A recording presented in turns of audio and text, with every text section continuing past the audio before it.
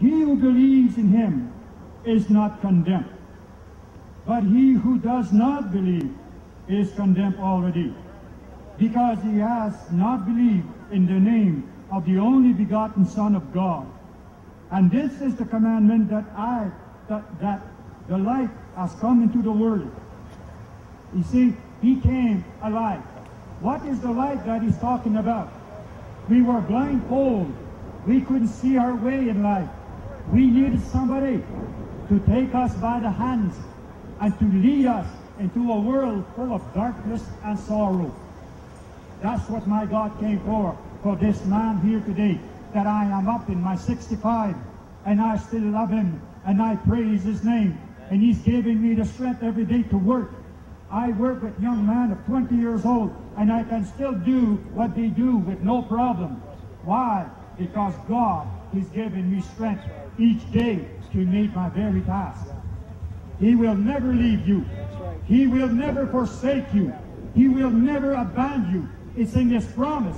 He signed the covenant with his blood at Calvary. I know the feeling of parents fighting and squabbling over money and poverty. I came from that kind of family. I came from a family, all kinds of disorder. But you know what? I thank God for the family that I came out of it, because it taught me things that I needed to know. It taught me love. It taught me compassion. It taught me to understand other people. How can we understand someone else if we never been down the road? It's out from the wounding of our heart that we can minister fruit to others.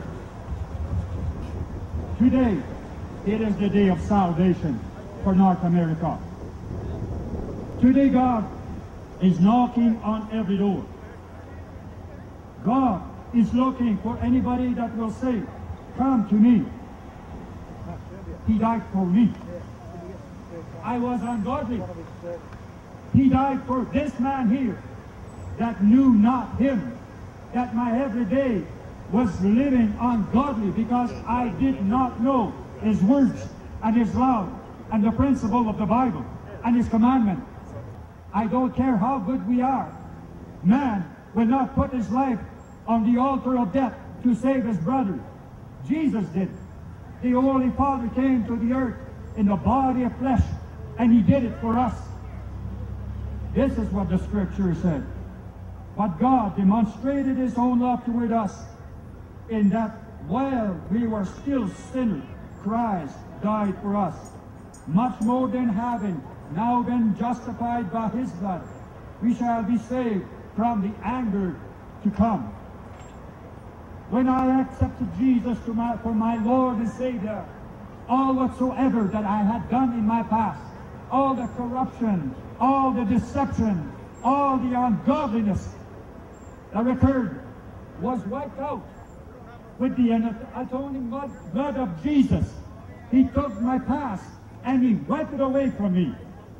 He erased everything wrong that I had done and all that he requires of me, that I humble myself before him. If my people, which are called by my name, would humble themselves, seek my face, turn away from their wicked way, that means to repent. He says, then I will hear from heaven and heal their land. Why? Because the thing that separates us from the blessing of God is the sin that we live in it.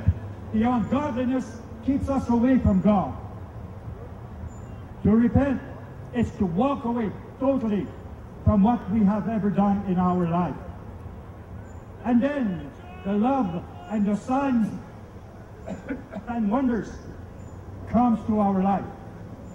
After I was saved, I can testify the things that God has done for me. I was married. We were in the ministry, my wife and I. And we ran out of food. We ran out of fuel into our furnace. It was the middle of the winter. I had a little boy after 3 years of being married. My son John was 9 months old. My wife and I, we knelt beside our bed, one on each side of the bed, and we reached over and we grabbed our hands, and we both prayed. I prayed, Father, if there be any sin in my life, if there be anything there, forgive me. But my little boy has not sinned. And I see that his last baby bottle of food, and he's going to starve, and we're going to freeze. So now, Lord, you call us to the ministry, you provide. Around 10 o'clock in the morning, a lumberjack in the middle of the forest was trying to start his chainsaw. And the Spirit of God spoke to him from a treetop. And he says, Armand, go to the town, buy baby food for Réal and Sharon's baby. Buy everything that you will see. He went to the store. He bought all kinds of baby's food. He came to my house weeping. He knocked at my door. He says, the Holy Spirit told me to buy baby food. And I welcomed him in. And I took all the baby food. And I was rejoicing because God had made a miracle. He left the house. A farmer 50 miles away, another direction. He was on his way to milk his cows in the morning. And the Holy Spirit spoke to him, go to Réal and Sharon's house. They need oil and they need food. He came to my house. He said, I am Melvin Beatty. He introduced himself. I didn't know them. He walked in. He said, it's cold in here. I said, yes, brother, we don't have oil. He grabbed the phone. He called the oil company. He told them to come and fill my tank. And they knew him. And then he said, how would you like to go grocery shopping? I went grocery shopping. He filled 2 big carts full of grocery. I thought that was for him. I was not going to ask him for food when he had filled my tank. He drove me back home. He said, this is for you as well. The Holy Spirit told me to give you that. He brought the food in. He put his hand in his pocket. He gave me $500 in cash. That is the living God that I serve. This is the God that comes good for his people. This is the God that will never leave you, never forsake you. He will never come against his word.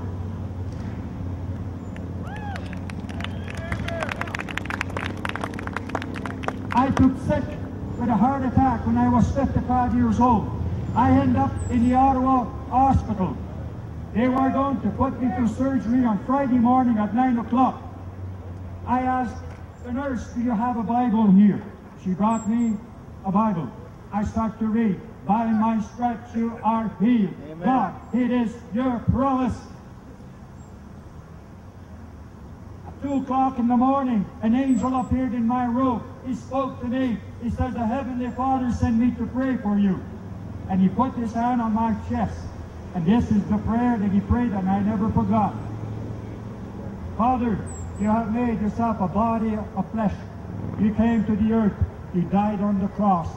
And with your blood, you signed a covenant. By my stripes, you are healed. Now, Lord, heal this man. I was totally healed. He came in my room at 7 o'clock in the morning to dress me up with those white socks to get me ready of everything. At 7 o'clock when they came in, I said to the doctor and the nurse, I'm healed. I'm going home. He said, no, we're going to have to take you to the X-ray room. They put a camera down in the ground of my leg.